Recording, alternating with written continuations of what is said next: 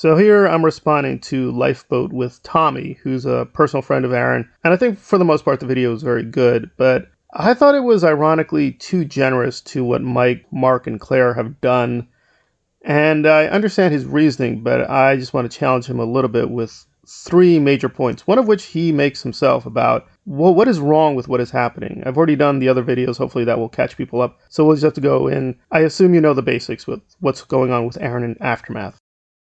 Some emails earlier today, and I've been feeling like hammered crap, which is why I didn't do my normal Lifeboat.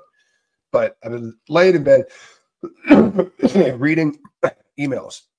And the number of you who have said, I am never going to donate another dollar as long as I live to any one of these organizations. Good God in heaven. First of all, there's been no accusations at all, right? Nothing is any shape or form that this organization was doing anything other than what it was supposed to be doing, right? It was doing good work. We may not like how they dealt with Aaron. Doesn't mean that they're not doing. Well, I agree. Obviously, want to help people. And it is true that Aaron has stressed there's no, quote, besides him, major scandal. He's not saying they're stealing the money. He's not saying anything like that is happening today at Aftermath. However, somebody brought this up and I double checked, and this is true. Apparently, Mike Rinder has given himself credit that he co-founded the foundation. Now, this is back in 2018 on his blog, to be fair, so that could have just been a small slip-up, but given what's happened, I would suspect that for a while they've been planning to basically take over the foundation and make it their own thing. And this basically false thing of him co-founding the foundation, why is he doing that? So that's, to me, a big alarm bell that something is not right, that he keeps crediting himself as the co-founder when he's no such thing. There's a second point, and I want to be fair because one of the aspects of this I don't know too much about. So it's clear that there are two married couples, at least, on the board today, right, with Mark and Claire,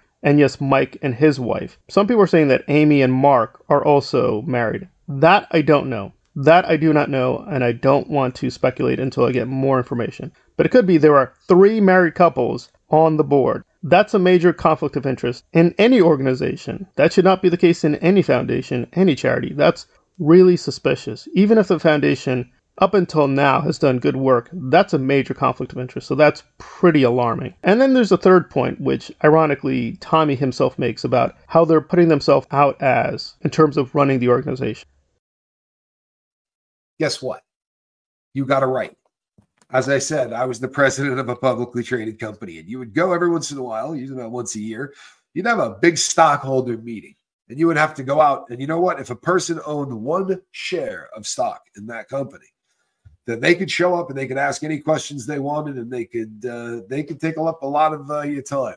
You know why? Because you worked for them, because your job was the representative basically of all of those shares of stock and all of those people who invested in that company. It's no different in a charity. Their job was the product. So first of all, did they say it? Yes. If you look at the stream, Mike did say it. And the keyboard warriors who wish to reach conclusions about what happened and why are going to... They're not saying that they're insulting everyone, but they did say it. And they are talking to potential people who have donated, as well as people who have already donated. And frankly, the stream they put out to respond to Aaron was a joke. They didn't really answer any questions. They just moved on and said, yeah, we're moving on. Let's concentrate on attacking Scientology, which I would agree with as an organized institution. Definitely Scientology should be criticized. But I have a lot of suspicions this is a lot like Ashton Kutcher. It's not as bad because Ashton, with his charity, Thorn, is getting, or was recently getting, a really big salary, really doing nothing. And Thorn today just has a ton of officers. It's got a ton of people with big salaries. And you gotta wonder, what is this all about? What does this have to do with the issue? Now, are they doing anything today, Aftermath, like Ashton? No.